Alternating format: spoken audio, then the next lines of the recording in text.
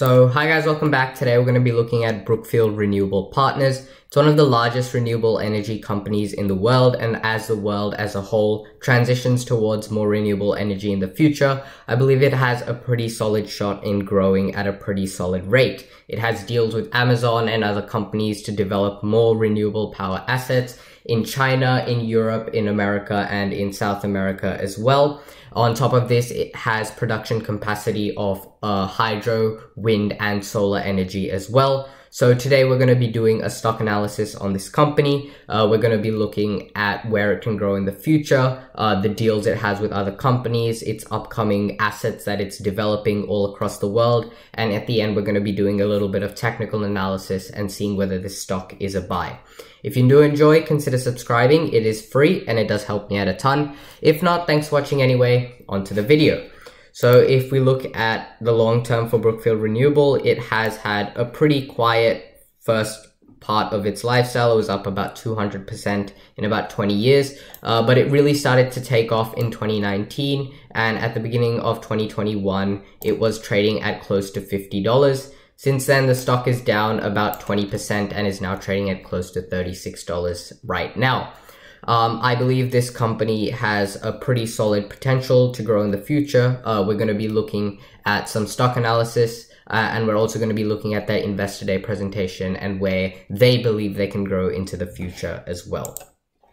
So currently the company is capable of generating more than 20,000 megawatts of clean energy from sources including hydroelectric, wind energy, solar energy, and distributed generation as well. It operates more than 6,000 facilities on 4 continents in North America, South America, Europe, and Asia as well. And with the influx of new investments, Brookfield Renewable stock is optimally positioned. On top of this, they have quite a few business developments in the works as well. One of these is the Shepherd's Flat Wind Farm. It's in Northern Oregon, and it is one of the most significant onshore wind projects in the United States.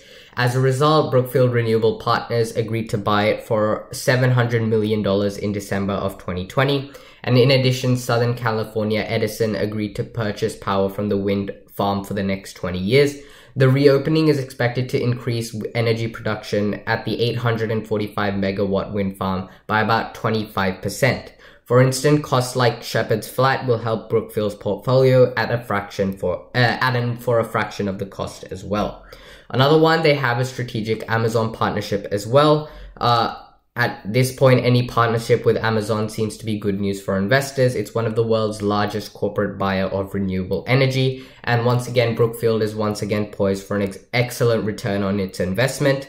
The partnership aims to develop new renewable energy products in locations such as Brazil, Asia, North America, and Europe. And this puts Brookfield in a great position to continue selling energy to Amazon there as well. On top of this, Brookfield continues to make smart decisions that produce big results. The investment joins Apple's China Renewable Energy Fund to support the country's transition to net zero. This joint investment takes a 55% stake in China's wind portfolio and is capable of producing 213 megawatts of energy. They also have a partnership with Train Technologies, which is an innovative manufacturing company which is focused on building a better future. They recently joined forces in order to help customers meet their energy goals through decarbonization-as-a-service. This is capable of creating a new revenue stream, and as the product opens a new market that could be worth close to $600 billion in the future. So currently they have 4 main partnerships going on. They have one where they're developing or reopening a wind farm. They have made deals with Amazon to sell some of their energy to. They have taken a 55% stake in China's wind portfolio, which is one of the largest emitters in the world, and which would also mean one of the largest growth potential as they transition away from carbon from fossil fuels. And another one with Train Technologies, which provides decarbonization as a service, which will open to a $600 billion market in the future, and also has a very good return on investment there, because a lot of companies and a lot of countries all around the world will be looking to decarbonize in the future there as well. The next thing we're going to be looking at is their Investor Day presentation. So if we scroll down here, we can see that decarbonization, which I mentioned previously, is a global imperative. Canada committed to reduce emissions by at least 40 to 45% below 2005 levels by 2030. US re-entered the Paris Agreement and is committed to reduce emissions by 50 to 52% below 2005 levels by 2030. UK has committed to emissions reductions of at least 68% below 1990 levels by 2030. The European Union has agreed to reduce emissions by at least 55% below 1990 levels by 2030. China has set emissions intensity targets of a 60 to 65% below 2005 levels by 2030. India has set emissions intensity target of 33 to 35% below 2005 levels by 2030. And Australia has also committed to reducing its greenhouse gas emissions by between 26 to 28% below 2005 levels by 2030. So as I was talking about previously, decarbonization is something that's happening all across the world, and some of the largest polluters, including India, China, and the US, have taken massive steps towards reducing, and the handful of countries in the European Union are also taking quite big steps there, and we will see Brookfield obviously benefit from this, from the more than 6,000 and growing facilities that they have all around the world. So decarbonization has significantly accelerated over the last 18 months. If you look at the number of emissions covered by net zero commitments, which was 30% in January of 2020 to 70% by July of 2021, which is 2.5 times more emissions covered. If we continue scrolling down, we can see the number of countries with net zero commitments has gone on from 21 to 131 countries over the last year and a half, which is more than 6 times the number of countries that have net zero commitments.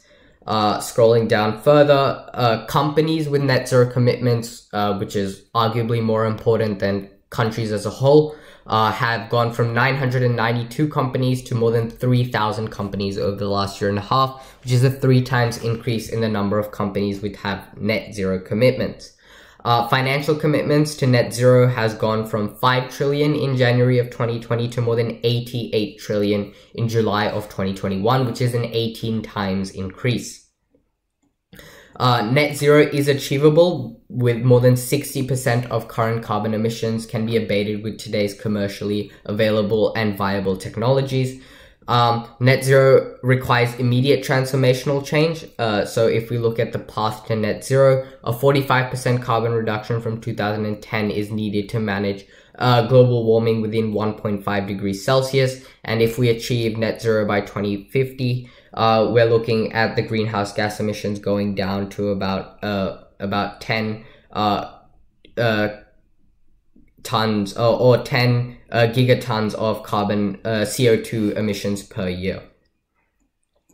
An enormous investment is required. So historical annual investment in renewable power per generation has averaged about 300 billion, but it is projected to more than 3.5 to 5 trillion over the next 30 years. And as companies and countries start to subsidize the transition towards renewable energy, especially wind, solar, and hydroelectric, we will see Brookfield being one of the largest players in this sphere, taking quite a big chunk of this investment, and that will obviously help them into growing their portfolio of facilities around the world at an even faster rate than they have been doing right now. All sectors will be impacted by CO2. We're looking at power going down from about 13 gigatons of CO2 to less than 5. We're looking at industry also close to halving. So with transport and buildings will also reduce over the next few years. And because if it's such a wide amount of sectors that will be affected, we will see a greater amount of investment that will be put into the transition of renewable energies in the future there as well. So they're creating an unparalleled commercial opportunity of more than $150 trillion of total investment over the next 30 years, which is a massive market opportunity. It won't be a $150 trillion market, but this investment will open and grow the market in the future. And I wouldn't be surprised if Brookfield Renewable does take quite a big share of this, being one of the largest players in the field. Clean energy Clean energy and electrifications are the first, largest, and most impactful steps to achieving net zero, and more than 75% of emissions are attributed to energy and power generation. And because Brookfield operates in this biggest sector of energy and power generations, they will be taking one of the largest return on investments, as more people will be switching away and towards Brookfield Renewable, away from fossil fuels in the years to come. Decarbonization is a value creation opportunity. It has accelerated over the last 18 months. It requires a whole economy transition, creating the greatest economic opportunity of our time with significant capital required. And clean energy capabilities will be essential, and solution providers will create enormous value, Brookfield Renewable being one of the most prominent solution providers in the market right now. So if we look at the growth in the future, so the global Brookfield Renewable as a whole is a clean energy super major. It has more than 20,600 megawatts in North America, close to 12,500 megawatts in Europe, 12,600 megawatts in South America, and close to 5,700 megawatts within Asia Pacific. It has global scale and reach. It has leadership in all the major technologies. It's leading operating and development capabilities. It has an investment grade balance sheet, and it has best in the class growth capabilities in the future as well. And all of this does take into account the future developments as well. So all of this is not present as of right now, but if we take into account all their current operating assets plus the assets that are currently in development, then you get all of these megawatts all around the world. They're leading platforms across all the world's major technologies. They currently have 8,000 megawatts operational in hydroelectric power, and more than 2,600 megawatts in development. Wind is growing at an even faster rate. They have about 5,000 megawatts currently operational, with more than 8,600 megawatts currently in development. Solar is by far their biggest growth factor. They currently have 2,200 megawatts in operational and more than 17,300 megawatts in development. And their transitions, they have 4,800 megawatts operational and close to 2,900 megawatts in development.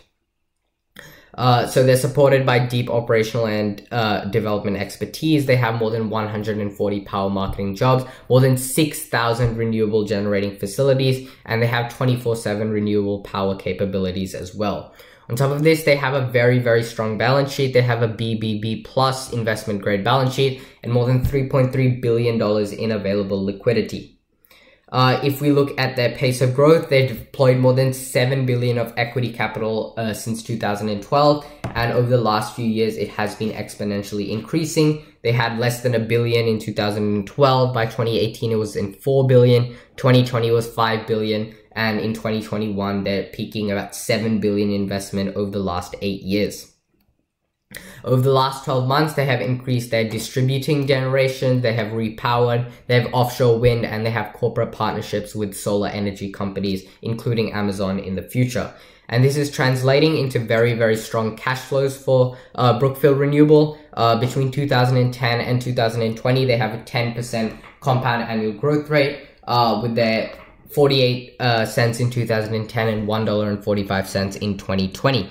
Although this isn't the fastest growth, it isn't amazing growth as well. But if you're looking at consistent growth with long-term potential, Brookfield Renewable is definitely the way to go. On top of this, the company does pay quarterly dividends, which is another plus, which will increase your investment if you do buy shares of Brookfield Renewable. And this is set to increase in the years to come as more and more countries, as we looked at previously, commit to net zero emissions by 2030 or 2050, and this will set to increase maybe 10, 15, maybe 20% compound annual growth rate in the next 15 or 20 years.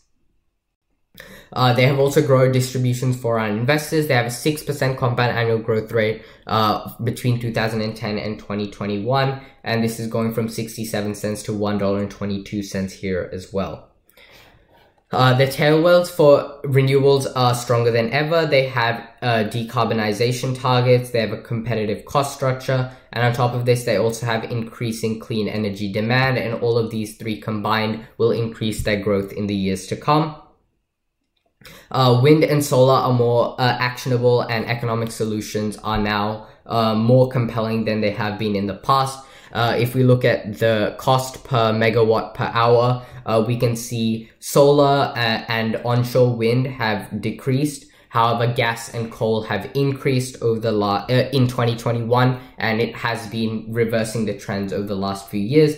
So by 2030, we're looking at maybe 30 to 40 dollars per megawatt per hour cost for solar or wind, but gas will be close to 60, and coal is still expected to be peaking at about $150 per megawatt.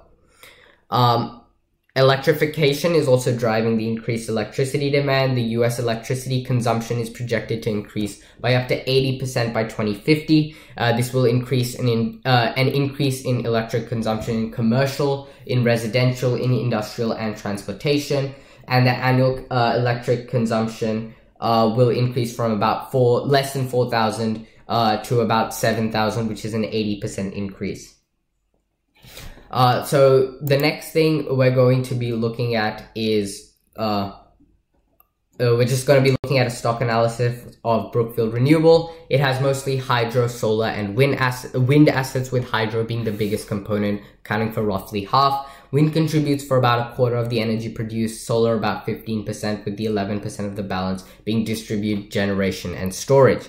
In the last 5 years, roughly $2 trillion has been invested into renewables, and according to Bloomberg New Energy Finance, the next decade will require investments between $5 trillion and $10 trillion to meet their commitments. Carbon reduction has become a global concern, and many countries and economies have pledged to make substantial investments to achieve net zero energy production emissions.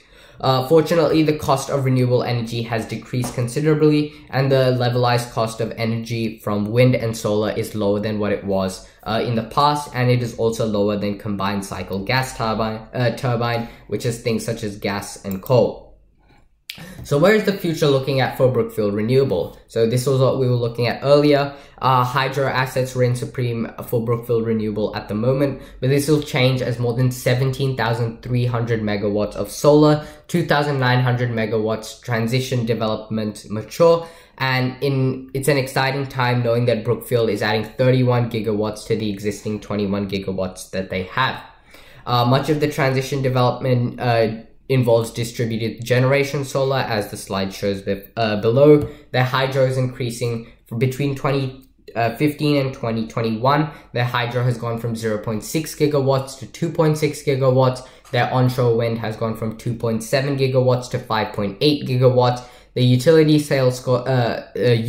scale solar is currently at 17.3 gigawatts. Their offshore wind is 3 gigawatts. Their distributed generation solar is 2.3 gigawatts, and other energy transitions and green hydrogen combined are 0.4 gigawatts. So in between 2015 and 2021, they have 10 times the amount of gigawatts that they have, going from about 3 gigawatts in 2015 to 31 gigawatts in 2021. So the last thing we're going to be looking at is just a quick technical analysis for Brookfield Renewable. You can see the stock was relatively stagnant for between 2010 and 2019, but it really started to take off, going from about $13 all the way to $50 at the beginning of 2021, before dropping down to about $38.85. Currently, the stock is trading below its 20 and 50-day simple moving average, and is trading about $2 below its current 50-day simple moving average, and about $4 below its $20-day simple moving average, which shows that the stock is currently trading at a pretty solid state, where as compared to what it was in January, where it was trading more than $10 higher or 20% higher than its 20-day simple moving average. On top of this, on top of it trading at a very solid rate, their trend lines show that it is still overall on an uptrend. Their 20-day simple moving average has increased dramatically, so as their 50 and 20-day simple moving average has. Over the last month or two, their 20-day simple moving average has come down from about $42 to about $39, but it still hasn't dipped below the $38 mark for its 50-day simple moving average. So the stock has not settled down to a downtrend. It is not a downtrend right now, and it is more likely just a market correction due to how overpriced the stock was at the beginning of this year. So that brings me to the end of this stock analysis. I hope you guys enjoyed. We looked at their growth into the future. We looked at their investor day presentations. We looked at a future stock analysis and where the growth lies in the future for Brookfield Renewable. If you do enjoy, consider subscribing. And if you did make it all the way this far, let me know what you think about Brookfield Renewable. And I'll see you in the next video. Thanks for watching. Bye.